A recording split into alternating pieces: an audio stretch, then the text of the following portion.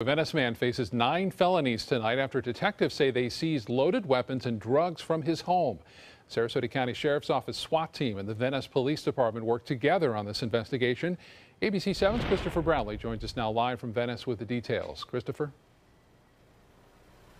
Well, good evening, Scott. Inside that home, 3 rifles, at least 1 pistol, and 1,000 rounds of ammunition were found, and that was just the beginning. We have SWAT. We had gunfire.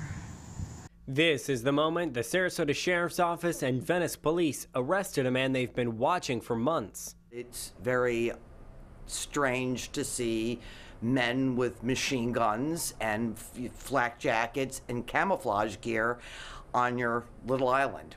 For the last 4 months, the Venice Police have been watching this house on Bayshore Drive in Venice and one of its occupants, 54-year-old Ryan Hugg. We've had complaints surrounding the house and from the house, but also just some of the cases that we've been investigating. When SWAT busted in, they found a treasure trove of drugs, methamphetamine, diazepam, and morphine, among others. Some of the drugs were hidden in secret compartments in an RV parked out front, which has since been taken away. Neighbors like Lori Smith said this all came as quite a surprise. Never saw really any activity there except there were lots of, we called them toys.